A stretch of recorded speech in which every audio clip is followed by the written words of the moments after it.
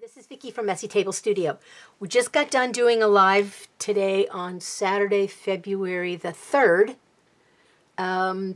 with Peg Robinson and a whole bunch of other nice artists in the chat group. And this is my version, and I will fast forward through it so you can see what I did.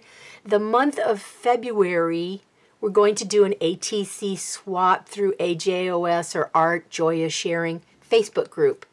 So today I worked on envelopes to mail my ATCs in. I didn't put, I wasn't working on the ATCs, although I did cut my cards and I'm ready to go. But right now all I was doing was fiddling around with envelopes. I used these cheapy envelopes that I ordered. I don't know where I got these from.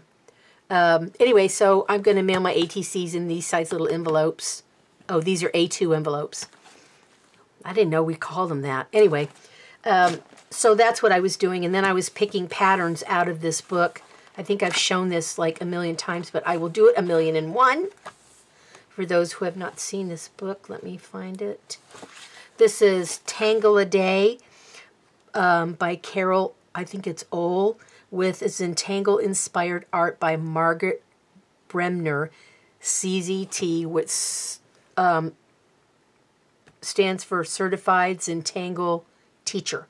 You have to take a special class. You have to go to Providence, Rhode Island, and take a class in order to be called a CZT.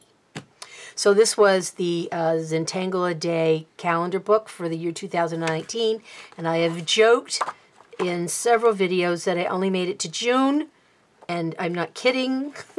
So here is, let's see, where's the last date?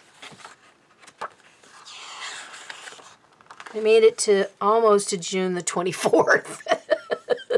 So I might take it up in June this year and finish the whole year out so that 2019's done. I will never do this book again because I know I cannot. I can't stay committed every day to something for a whole year.